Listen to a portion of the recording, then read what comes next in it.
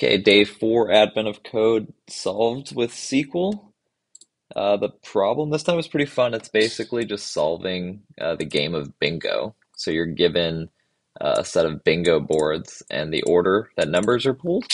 And part one is about finding the first board that would win. And in order to get your answer, which is kind of fun, you not only have to find the first board that would win, you then have to sum the numbers that were never called after the winning number. Um, and then uh, multiply that with the number that was called for the board to win. So for this one, it was number 24 was called, which caused the board to win, this board right here to win in this row. And then all these unhighlighted numbers are numbers that were never called after 24. So you sum all those, multiply by 24, and you get your answer. Solving this in SQL was surprisingly easy, if not verbose.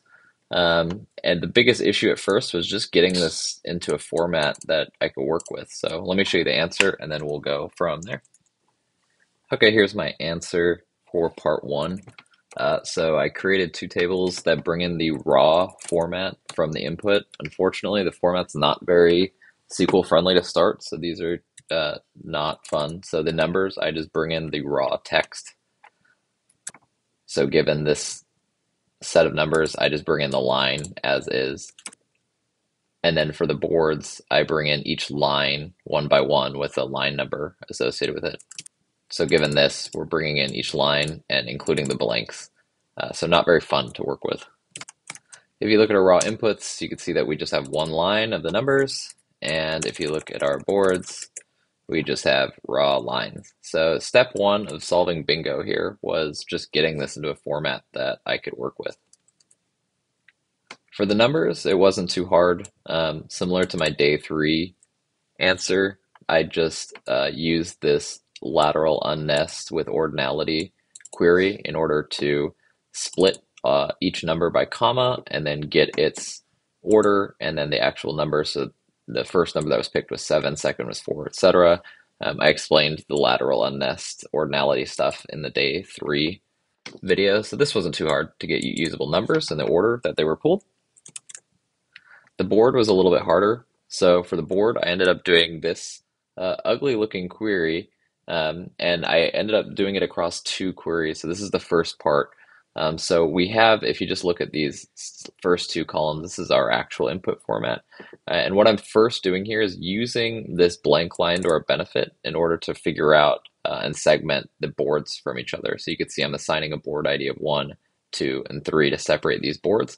And I'm also getting the row of 1 through 5 of the rows. And that's all due to this blank line existing. So the way I do this is select from our input boards, which again is just these first 2 columns. And I'm just keeping all the columns, but adding a couple, the board ID and the row. So for the board ID, what I'm doing is when the line is empty, then I am treating it as 1, otherwise 0, and then summing it across all of them.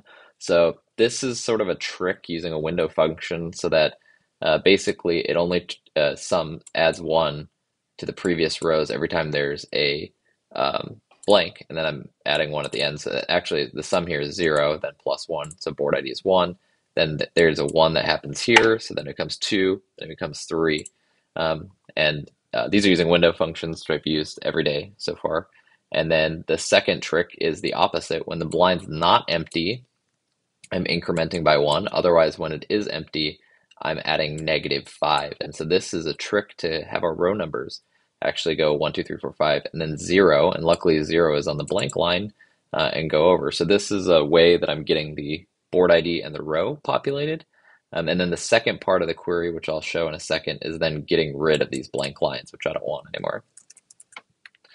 Okay, here's the second part of the query. So board split is the query I just did in order to split the boards, segment them by board ID and row. So we just showed that. And then now I make another table called boards using board split. And this is ignoring the empty lines now. So since we don't need those anymore. And then doing this lateral unnest trick again in order to split the line by spaces and then get the rows and columns for the boards. So if I run this, I now have an input format that is the board IDs, followed by the row, column, and the number in that row and column. So they're 5 by 5 boards, so every board ID has 25 rows, and you could start seeing them here. So the next trick I try to do now that I have these numbers and boards in sort of a SQL friendly format, was trying to figure out how could I figure out what board wins first. And the idea I had was to replace all these numbers in the board with their order. So anytime there's a 7, I want to replace it in the board with a 1 and a 4 with a 2 and a 9 with a 3 and so on. And then using that, I could always use the number here to also know what order it was picked. And I figured that if I had all of that in that order, then I could look at the rows and columns and just find the maximum number in there to figure out when the last number had to be called in order for that row to possibly win. And so that's what I ended up doing next. So it's getting a little long, so I'm not going to run the queries right for this, but this is the boards foreign key query is what ends up doing this. So boards up here is what I did show to this point. This creates the table with the rows, columns, and the number in the board. And now I'm just creating the same thing. So I still have the board ID, row, column, but instead of the number that's actually on the board, I'm replacing it with the index from the numbers. So I'm getting all of that ordering, joining it on numbers where the numbers match, and then replacing it with the index. And what you get after that is instead of, if we go back to this example, instead of seeing, for example, 7 here, you'd actually replace it with 1. And then once I do that, I do sort of an expensive trick in order to get the answers. Instead of sort of iterating and finding the answer, I pre-calculate all the possible winning rows and winning columns. And then later on, I order them by the earliest possible winning pick in order to get it. So for example, here's how I calculate winning rows, and winning columns is the same. I select from that boards FK. So boards FK is the table that has the pick orders rather than the actual numbers. So I select from there, grouping it by ID and row. So for every ID and every row in the table, I am summing the pick orders, which kind of gives you a hint at how early everything was. But this is the more important column here. This is actually the critically important column. So the maximum pick order is the most recent. So this maximum of all the orderings that are for an ID or row is the earliest possible win that row could have had. So if we go back and look at some examples. So for this sample, board 3 here, row 1, this row couldn't have possibly won until 24 is called, because 24 is the last number to be called in this row. So whether this was the first row to win in the whole game, we don't know. But if this were to win, if this was a possible winning row, then when 24 is called, is the earliest possible time it could have won. And that's what I am calculating here. This most recent or max pick order is the earliest possible pick that this row could have possibly won. So once you have a table of all the possible winning rows, then you could order by most recent to figure out what is the row that won earliest. So here's what that winning row table ends up looking like. So we've ordered it already by most recent.